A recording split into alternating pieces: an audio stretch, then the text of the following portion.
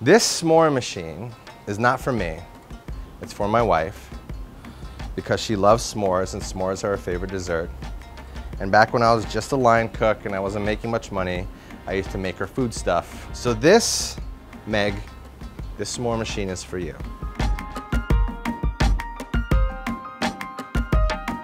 Basically just 3 tea lights in a piece of wood. I think it was $15. We're gonna use skewers.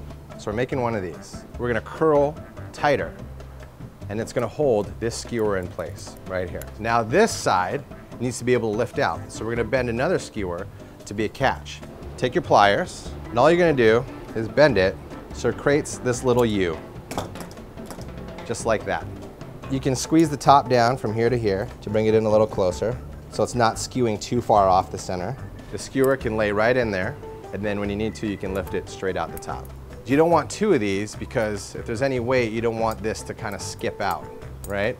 So you want something to be able to hold it in place on the other side. So the other one, take the tip, this time I'm using needle nose pliers, and you're gonna roll it into itself. To make a little loop. So when it goes in this side, and you're turning it, it has some place to stick so it won't pop out. Boom, boom, 1 and 2.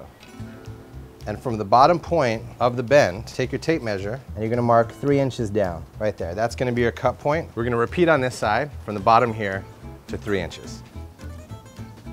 Now this is the tough part. You gotta cut these. I have tin snips here. You're gonna sit right on that mark. And you're gonna watch your eyes. Notice how the camera's backing up at this point. All right, we're gonna do another one. I'm the one in the line of fire here. This is cut. You should get back in here. Oh, it wants to. Oh, see? Didn't need to back away. The money point, where you're not flame up burning, but still browning, is sitting 2 inches above the candle. So what we're gonna do is, since we have 3 inches, that means we need to drill exactly 1-inch holes on each side to accommodate these skewers. You're gonna mark 1 inch down the bit. So when we drill down into the wood, we know that as soon as we hit that black mark, that's where we stop. We are gonna drill a little off center here because, see, we don't wanna go directly in the line because this sits off a little bit. So we're gonna step it back, and that's gonna be where we're gonna do 1 hole.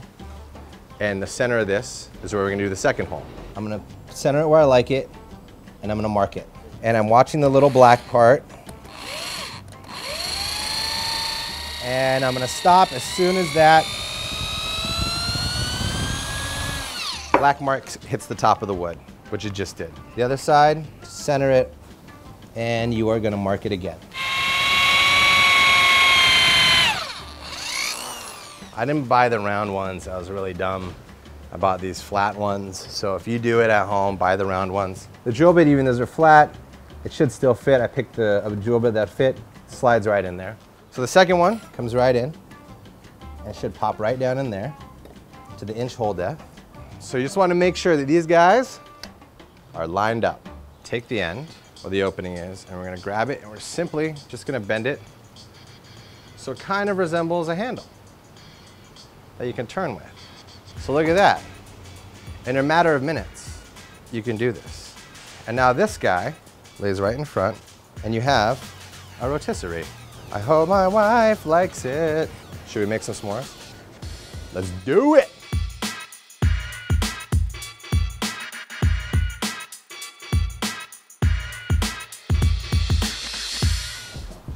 Get yourself some bonus points. S'more City. Look at that. Campfires at your kitchen table. If you like this and you want to see other silliness and things that taste good, click below.